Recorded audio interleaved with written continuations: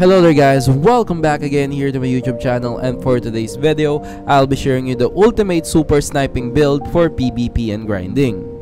This build is budget friendly, making it suitable for semi-spender and free-to-play players. It's also one of the most commonly used build for efficient grinding. It's also great for PvP since it has an AoE capabilities and pack a strong punch in terms of damage. However, similar to sharpshooting, in a 1v1 scenario, opponents can easily evade you by circling around you.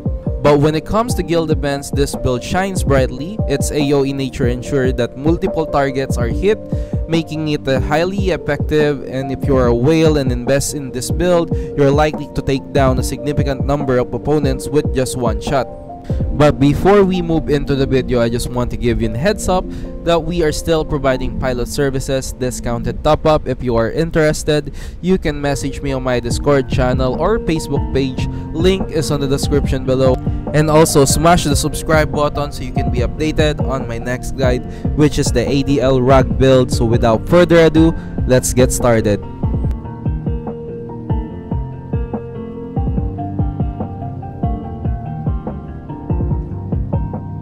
As you can see in the video, when it comes to grinding, this build is incredibly efficient. In contrast to sharpshooting, this build has no casting time, ensuring a swift gain of experience without any issue. Moreover, when dealing with MVPs, it performs well. The skills are spammable, unlike the sharpshooting, making it a reliable choice in those situations.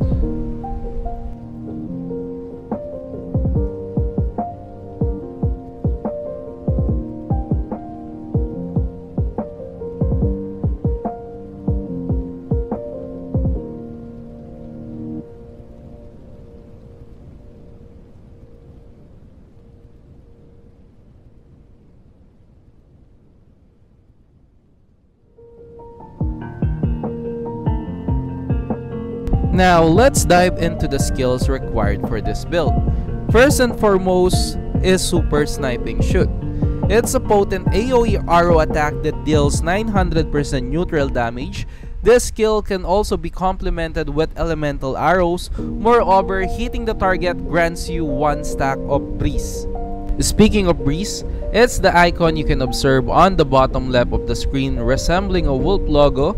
Breeze can charge up to maximum of 8 stacks. It serves as our gauge to determine the number of breeze charge we currently have.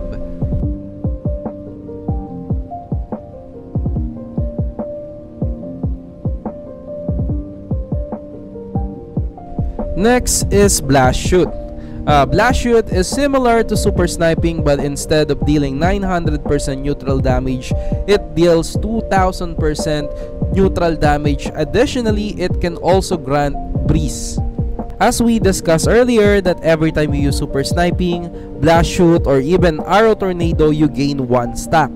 Then when you accumulate 3 stacks from Super Sniping and the other skills that I mentioned, the skills goes on cooldown immediately.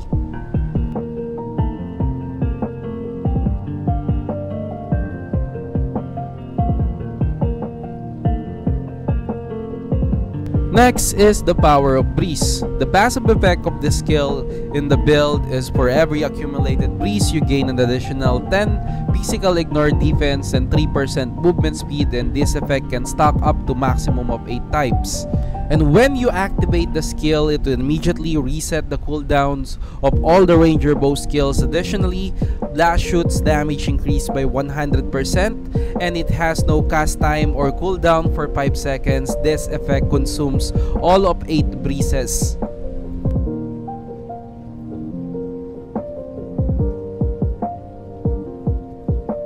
For skill combo in MVP team rewards or PvP, just need to activate Blast Shoot and spam it to achieve higher damage.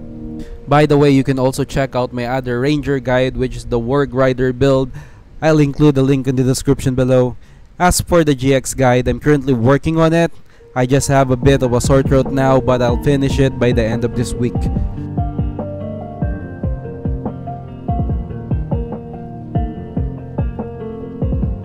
For stats allocation, prioritize luck to increase your critical hits for Super Sniping. Invest in dexterity for improved range damage and consider adding points to vitality for increased durability and max HP.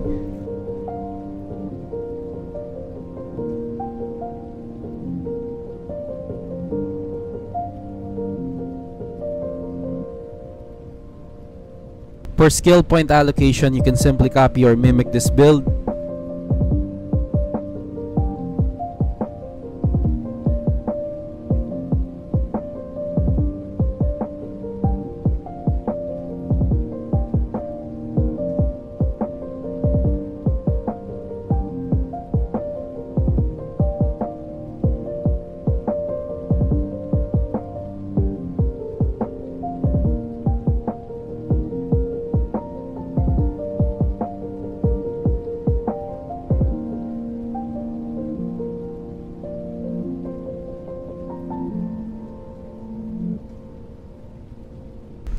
For gears and equipment, the best bow that you can use is the elk bow.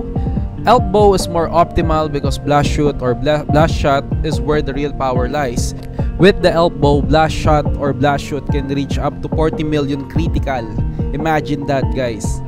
If you use malang bow, the downside is your blast shot or blast shoot won't crit. That's why the elk bow is the best choice for us. As for the set, the white wingsuit is viable option. Alternatively, the magic flow set works well, especially if you have a high intelligence stats.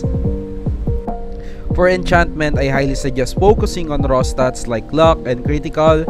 And when it comes to weapon and accessory, prioritize sharp enchantment as you need high critical for the blast shoot to crit effectively.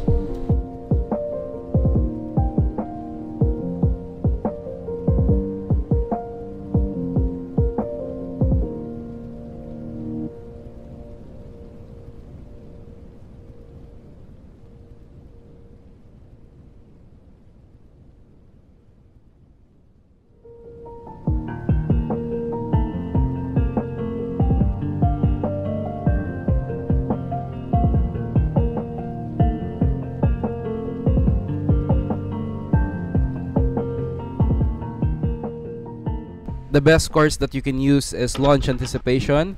It will provide you a chance to stun the target. And additionally, blast shoot assistance, it will give you a chance of 30% to have an AoE effect, and it will deal double the damage if there's only one target.